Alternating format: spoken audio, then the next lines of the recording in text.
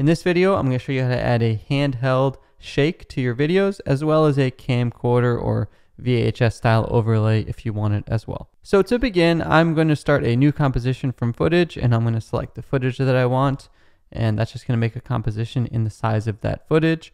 And this is the video clip right now. It's more like a stationary tripod shot, and we're going to add some motion to that. So in order to do that, I'm going to drop down the transform options for this layer, and I'm going to hold Option and click on this stopwatch icon of the position.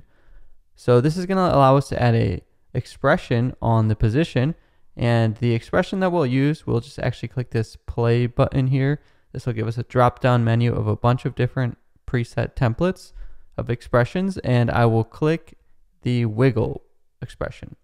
Now here you have options to adjust the frequency, amplitude, and more. So all we have to do is add a frequency, so let's say 1, and then add an amplitude, so let's say 20. And if I press play on that, we get a little bit of slight motion. Here's where you want to play around and adjust it to your liking. So if 1 is too slow, maybe you could try 2, and you could just see what feels natural to you.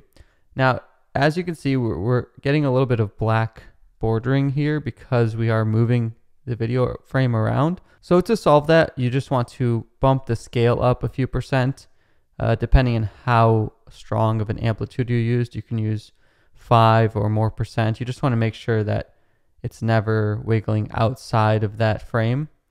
So now we've added a little bit of a handheld shake, and the next sort of optional step you have is if we want to do that VHS camcorder style overlay. So to do that, you could find some kind of free graphic overlay on Google or something, but because in the name of creativity, let's go to File, New, Adobe Photoshop File, and you could choose where you want this document to save.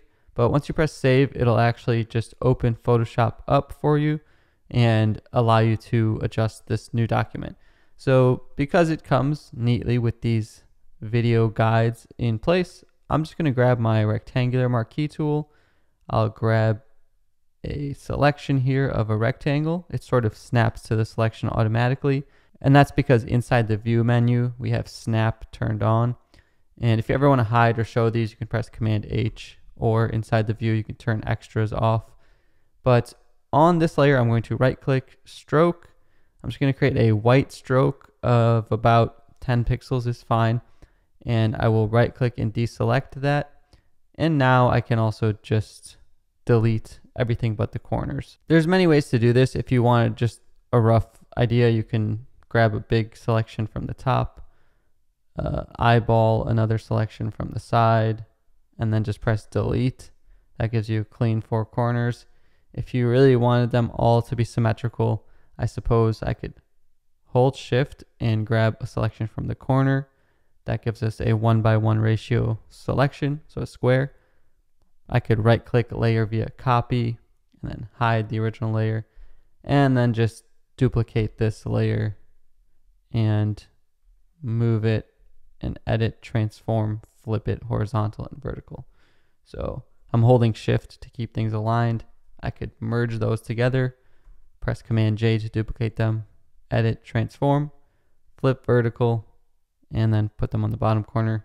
That's if you wanted perfectly even lines, I guess. Then I'm going to add a little red dot. You could use the circle tool. I could even get away with using the brush tool on 100% hardness and adding a little record icon. I'm pressing the right bracket key as a quick shortcut to increase or decrease size.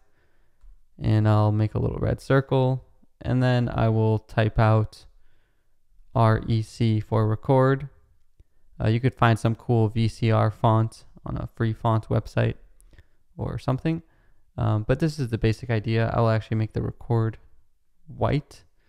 And once I close Photoshop and just press save, you'll see it automatically adds this Photoshop document into the After Effects file. And I can click and drag it on a layer on top of our video. And I could even lower the opacity of this a little bit, so maybe put it on 80%. I could even right click and put it on a blending mode, so maybe overlay or something like that. but I'll just keep it on normal at a lower opacity. And the other little touches I added were on the video clip. You could add some noise, so noise HLS auto. Make sure I'm clicking and dragging it onto the video clip. And I can add some noise if I wanted to go for that more grainy look. And I can even play around with glitchy effects like wave warp on this video clip and try something like noise here as well.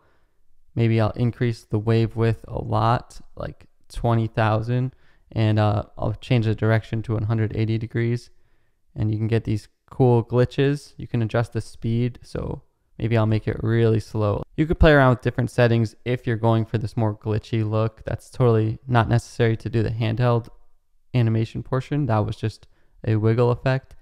And even if you want to be extra and make the red circle blink, technically you could make it on a different layer in graphic in Photoshop, or you could just add that part completely in After Effects using a shape tool.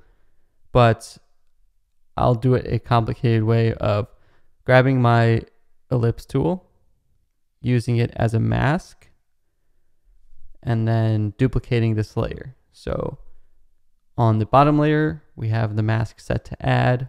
On the top layer, we'll have the mask set to subtract.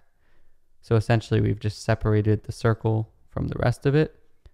And on the layer that we've separated the circle, we can just add a strobe light effect. So I'll click and add that strobe light effect on. Make sure it goes to make layer transparent. And then we can make it strobe on half a second every 1 second, or whatever settings you want. Or you could make the whole text blink, not just the red light. But those are all little extra steps I'm just doing for fun. Maybe it can show you some tools or different effects, give you some ideas for any kind of project.